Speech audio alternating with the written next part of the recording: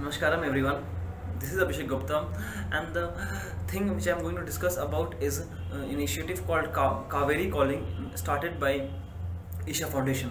Now, India as a country, we got our independence about 73 years ago, but now it's a time where we need to free our country from water crisis. The amount of water that we have right now per capita is only about 25% of what we had in 1947. So obviously this is a great issue. Now we need to understand is that without addressing the condition of soil and water in a nation, we cannot actually think about taking the nation forward, because without addressing or the quality of soil and water available for the population, we cannot actually move the nation forward. Because how far can a nation actually go without food and water? It's like we walking on a street. How far can we run or walk on a street without having food and water? That's how far a nation can go without proper food supply and water. Now this water issue has been evolving slowly. The rural people have always been facing this issue, but now when this issue strikes the urban population, then there's a completely different level of awareness. So we must do something about it. Now the next thing which we need to understand is that the only way to improve the quality of soil is by two sources. Number one is that leaves which fall from the trees, and second is the animal waste. Now the trees are far gone. That is, to what extent? It's about, like, in Ganga basin about 92% of the trees have gone extinct in last 50 years, and whereas in Cauvery basin about 87% of it has been gone in last 50 years.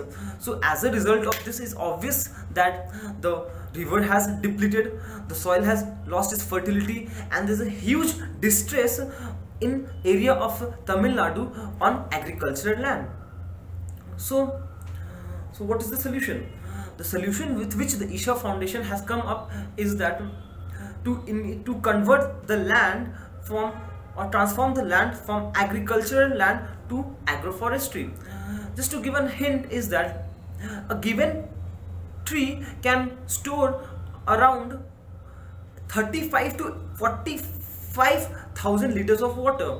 So the idea is to convert about 1/3 of the Cauvery basin into agroforestry, which will cover about 242 crores of trees. So the initiative has been started called Cauvery Calling.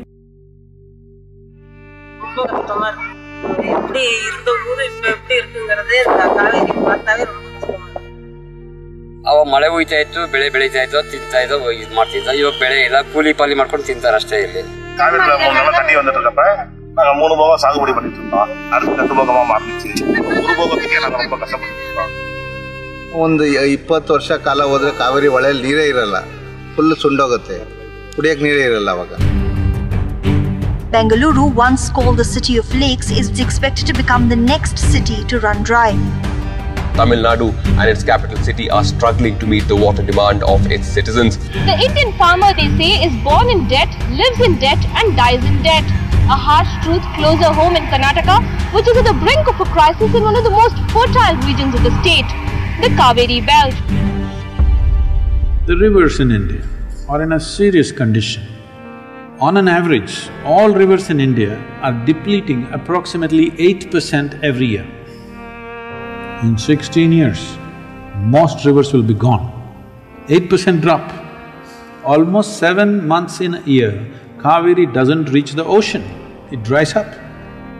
Right here somewhere. Today, it is 46% less than what it was 40 years ago. Your children, or maybe their children, will not know what is Cauvery.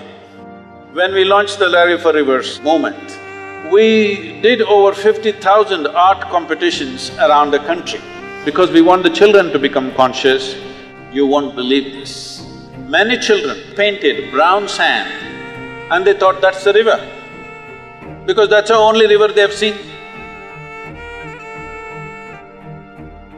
The biggest concern is not even water, the biggest concern is soil.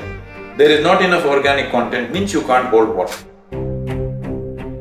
India has 160 million hectares of arable land.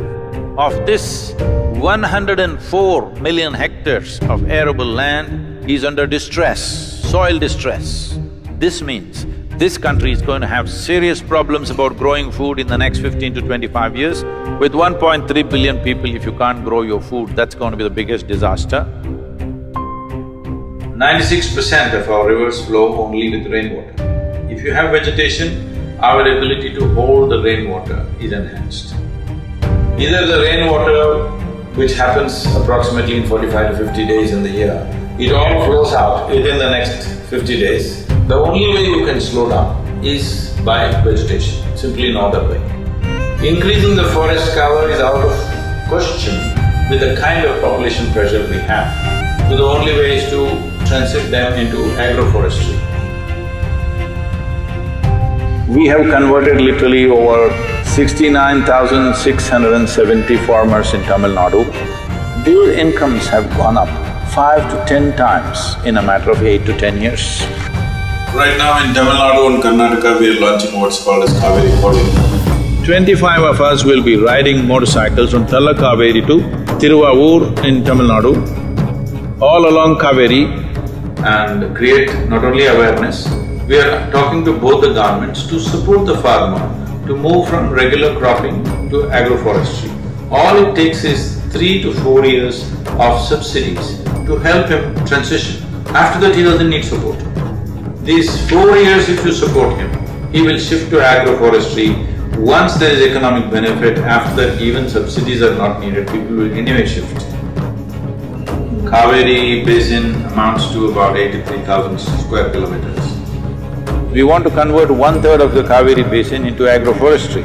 If you do this, the 46% depletion that's happened in the river waters will come back. River will flow once again, farmers will be rich and well-to-do. When I was speaking at the UN, I said, I want to officiate the marriage of economy and ecology. Only then we will produce something significant. Ecology is not against the economic well-being of the people. Economy and ecology have to go hand in hand. How to do our economics in an ecologically sensitive way, this is the important thing. This project is called Cauvery Calling because she's been calling. Can you hear is the question? Cauvery has been calling us and it's time we'll listen to her call and answer her. So this is a campaign to save Cauvery. So what we like to do is please donate how much you can. Even a single donation for a single tree will be highly appreciated and it matters a lot. So thank you. Please do share it with your friends and make sure that you donate in some way or the other. Thank you so much.